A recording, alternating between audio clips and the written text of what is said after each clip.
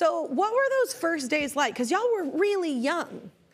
Yeah. Yeah, I was 11 when I met these guys. You were 11? I was 14.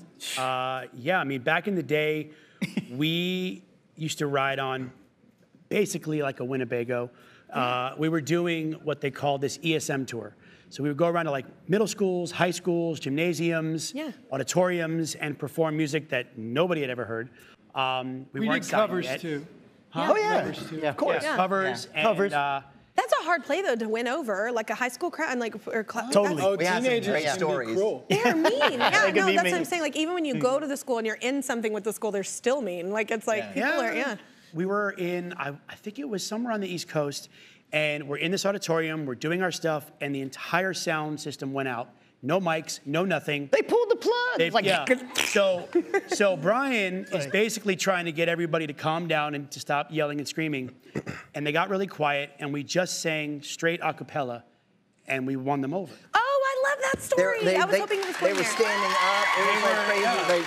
Yeah, it was amazing. You know what though? That's sometimes the better play. Like sometimes it's because we always do like big things. I know people expect like big shows from you, but it is those moments, and I don't know if Lori agrees, but it's those moments when you do something like really like, I don't know, broken down like that, that really just showcases the real talent like behind, you know, it's kind of a cool moment. Totally. So that's probably why. Just not everybody can do that. Well, it shows that you're real. You know, No, I mean, what we exactly. do is real. You know, all five of us singing Absolutely. together, just as you know, as a singer. I mean, that's that's what really hard to that's do what with we a bunch came of to y'all. do. That's what we pride came to ourselves do, on. so we just did it. And they were like, Harmonies. We've always, since day one, we've always picked up Love songs that. from Boys to Men, Shy, Jodeci, Color Me Bad.